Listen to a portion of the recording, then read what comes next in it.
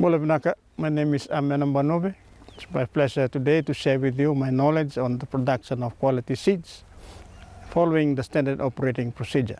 In this standard operating procedure, the first process involves your planning.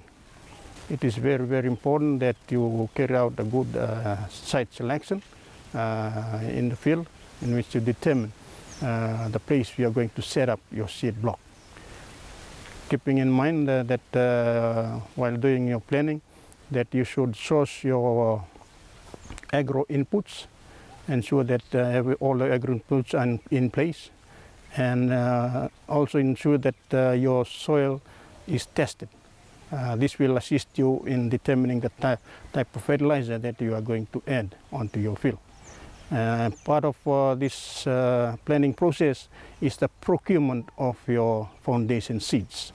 Foundation seeds, these are very important in the standard operating procedure because they are the true to type seeds. They show the true characteristic of that particular variety that you are trying to establish.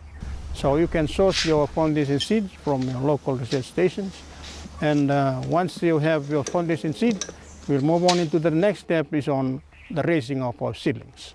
Please ensure that you have a raised seed bed where you will going to raise your seeds, and seeds are sown thinly onto your seed bed while the seeds are growing.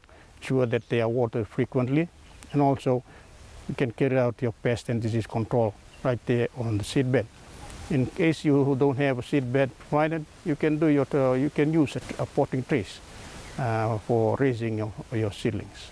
While you are raising your seedlings, in the meantime you can carry on with an important step also in the standard operating procedure is on the land preparation. It is recommended that we do 2 plowing and 2 harrowing. So after the first plowing and harrowing, normally we apply poultry manure into the field, and then followed by the second plowing and harrowing, after which the best soil tilth will be provided for transplanting your seedlings. So next in this standard operating procedure is on the transplanting of your seedlings. You can transplant your seedlings late in the afternoon, or if the weather is cloudy, you can go ahead with the transplanting of those seedlings. And while transplanting your crops into the field, please ensure that they are planted at the correct spacing. For example, for tomato and chilies, the correct spacing would be around 1 meter between rows and 50 centimeters between plants. And part of the transplanting is the agronomic practices that needs to be followed. This involves the use of fertilizers. NPK at the rate of 200 kg per hectare is applied during planting. And this is followed by the use of urea fertilizer, the recommended rate of 100 kg per hectare in split application, especially after 4 to 5 weeks after planting. Ensure that you also visit your fields occasionally to check on the soil, and also ensure that irrigation is carried out when required. An important phase in the standard operating procedure is the isolation distance of your seed bed.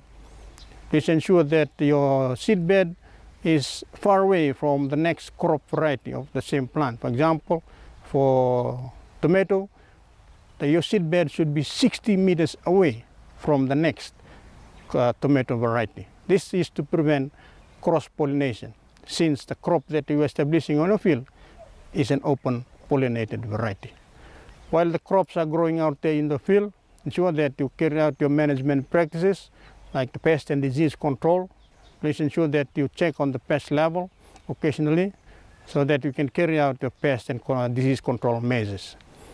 An important part in the standard operating procedure too is on the rogging and selection. Rogging is the removal of diseased plants from the field, or those that don't show the true characteristic of the plant or the seed that you are trying to produce. So once they are removed, you have your well-established crop out there in the field. The important thing is to maintain them in the field with good management practices. So the crops will show that they are ready for harvest when they reach physiological maturity. A good example is eggplant. Once the color of the fruit changes yellowish, that's a good indication that the seeds inside these fruits have matured and that they are ready for seed extraction.